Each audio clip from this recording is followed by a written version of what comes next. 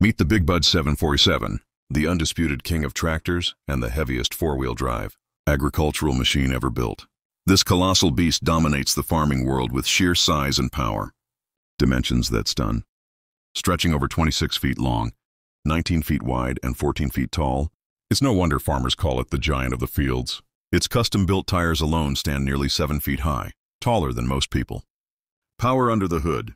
At the heart of this mechanical monster is a 24-liter, 16-cylinder Detroit diesel engine capable of delivering a jaw-dropping 100 horsepower and an earth-shaking 4,200 Nm of torque. That's more muscle than many battle tanks. Fuel for a Titan. Feeding this giant requires a massive 3,685-liter fuel tank, pushing its fully loaded weight to around 61 tons. That's nearly the weight of a German Tiger tank. With that kind of power, this machine could almost tow rockets if it wanted to. Slow but mighty. Despite all that muscle, don't expect drag race speeds. The Big Bud 747 tops out at just 12 km/h permis. But in farming, it's not about speed, and it's about raw pulling strength and endurance.